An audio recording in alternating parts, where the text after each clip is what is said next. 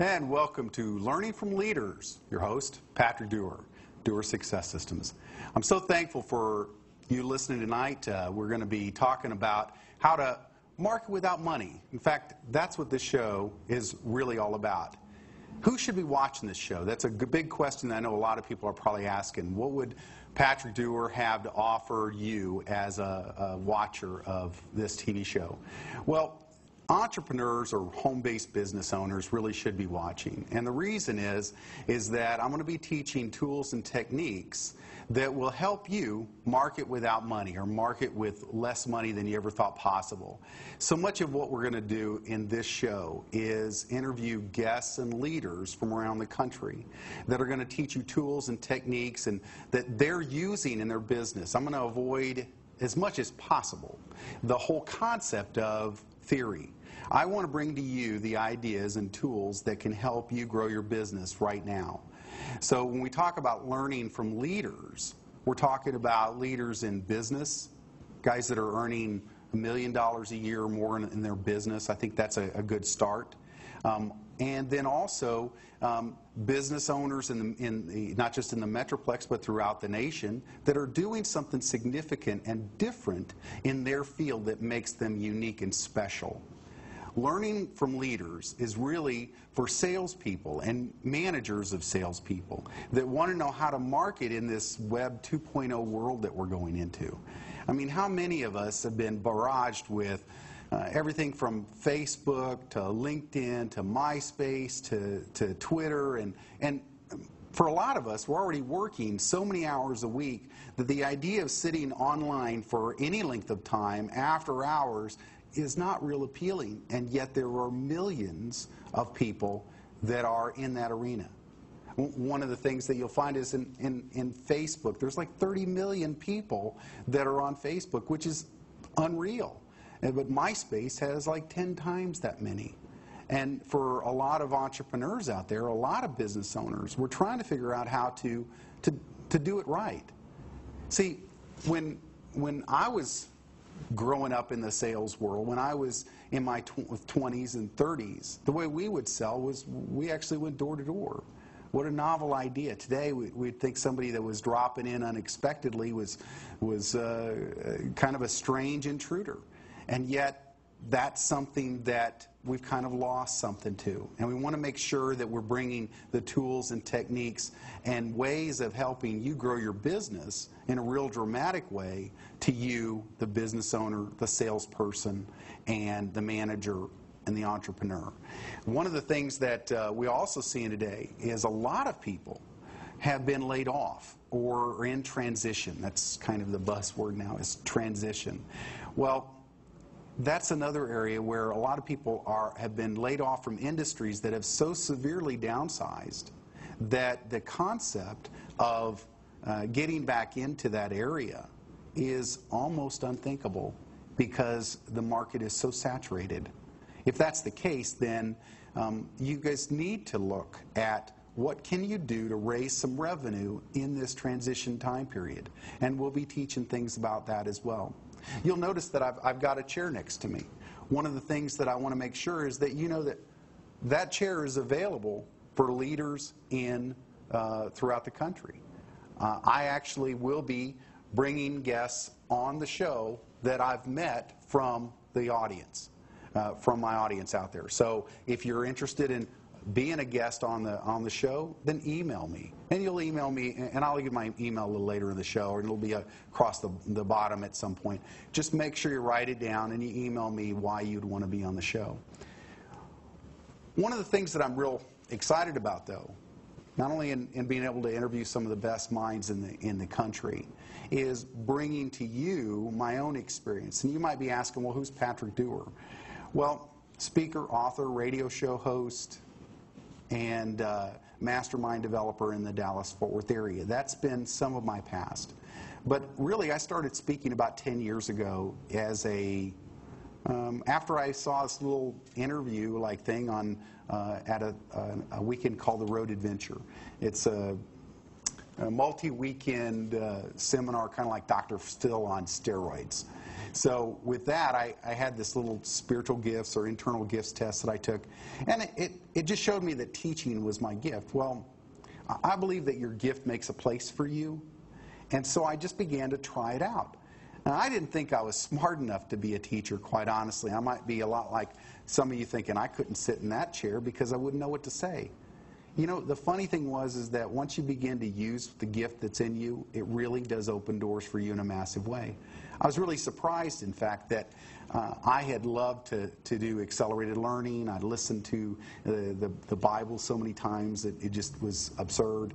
And I studied church history. I just loved it. I ate it like truffles. And so I went to a Bible study, and I just said, hey, look, if you guys ever need a Sunday school teacher, I'll always have a lesson plan prepared, so just let me know. And they said, well, okay, how about Sunday? And my eyes got like really big, and I'm like, oh my God, okay, I'll give it a whirl. And so I stepped up and I began to teach 10 people, and that group grew to over 100. I began to speak all over the Metroplex in the Dallas-Fort Worth area. Within a year, I was a director in the Road Adventure, and was for almost 10 years now that I was there. And then what began to happen after that, after the first few years, is that I really realized that my passion was teaching. I wanted to do it more than anything. I was in what I call Dilbertville. A lot of you may have been there before. It's cubicles and lots of people in the corporate world. Well, if that's your story, then you can really relate to. It wasn't that satisfying. I would write an order for $100,000 worth of equipment. It was electronics equipment. And it was fun. It was good. But I could spend 20 minutes teaching somebody how to walk in their purpose and their passion. And like that, their life would change. And the ether, that, oh my God, moment that came from that was so invigorating, so thrilling, so over the top, that I knew I wanted to do that every day. I'd come back from a 3-day workshop that I was directing with so much energy, 11:30 at night, my wife would be going, would you shut up? But I was so charged because I'd seen so many things happen that were dramatic and dynamic in the way that people were being changed. So what I did after that is I remember I went to an event where somebody asked for a sample of some of my material, and I had a little short DVD of some of my work. So I sent it over to this organization, and I got an email and a contract back from the next day from a relatively unknown sales guy named Zig Ziglar. I was blown away. I thought, you know, Zig Ziglar, my bio, yeah, I'll take it. And the reason is that they were looking for people they could certify to present Zig's work around the country. I worked with Zig for about a year. It was a great experience. Zig is everything that you think he is on TV. If you think he's a good guy, because he is, he's all of that and more. And I worked with him, and it was great. And then I went on to work with other marketing greats like Dan Kennedy and some of the others out there, building a number of things. 8 networking groups in the Dallas-Fort Worth area, 4 mastermind groups. I literally went on to start a radio show. And I've done over 90 radio shows just in the last few years, interviewing leaders from all across the country, looking for tips and tools that could make the difference in your life as a listener. So when we talk about this stuff, it's not, again, it's not theory. It's getting to sit in the seat and learn and really be able to share tools and techniques to the audience throughout the country.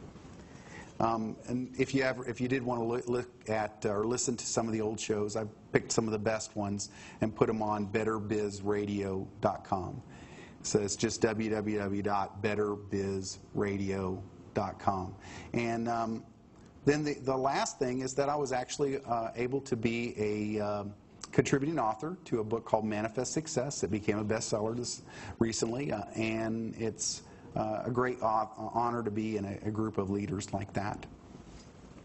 One of the other things that I want to make sure that you understand what we do at Doer Success Systems, and what my firm does as a whole is really, I do marketing for you. I am hired out to market for others throughout the country. I do corporate training, create videos to market your company on the internet to increase your internet presence. And I know that that's a lot to look at, but when you look at how powerful video is, you'll realize how important it is to have yourself on video any way that you can. And I know a lot of us, we've kind of felt like we've been told we had a face for radio, and you'll get that. But the idea is that we really have to get past that, because right now 60% of the bandwidth of the internet is video. And so we all need to get ourselves a little flip camera or something that we can sit in front of and begin to share our thoughts of what makes you great, so that others can benefit from the real the diamonds that are within each of us. If you've never heard the story of Acres of Diamonds, you should.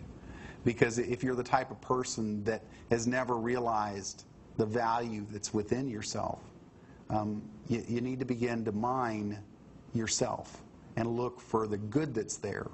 Too many times we look for the bad that's there. We find that in ample supply.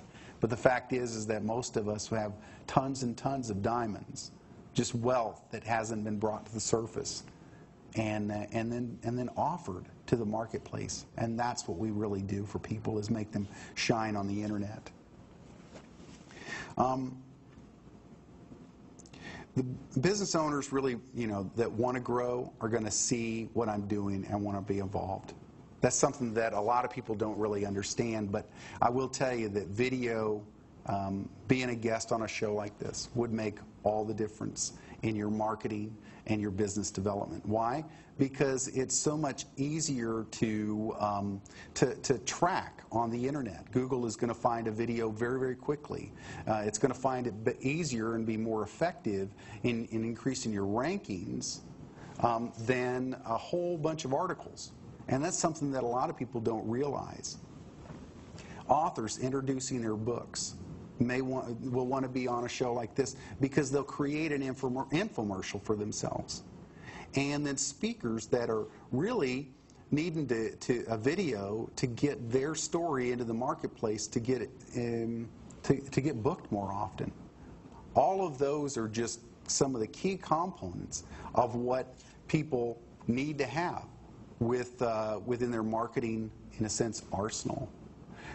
What would you do with a show like this? Well, you could burn it to DVD. Obviously, I'm going to give you a guess of that. But even beyond that, you want to upload that to your website. You want to create an emailable link on that. And you want to upload that to YouTube. But there's so much more that you can do. That's something that a lot of people don't even realize, that once you get the video, you can send it to existing clients, prospects, past clients, and try to reactivate them, or, like I say, raise the dead, because they're people that they know you, they've bought from you, and the easiest person to resell to are people that have already purchased from you. And offered as a part of a press kit to introduce yourself. All of these are just ideas to help you get really your message into the marketplace. One of the things that a lot of people have not tapped into is the social media. Now, if you take a video like this, you put it in, reduce it to an emailable link, and you can upload that link, you can insert that link on Facebook, you can put it to send it out on LinkedIn, Twitter, and several other social media sites, just to help you get your message into the marketplace. You can write about it on blogs and then submit the articles to blogs around the country. In posting blogs, one of the things that a lot of people don't realize is how often you need to add to a blog, or if you should even have a blog. Some people are going, "What's a blog?" It's basically your thoughts in print on the internet is what it really ends up being. But it's a form of communication between you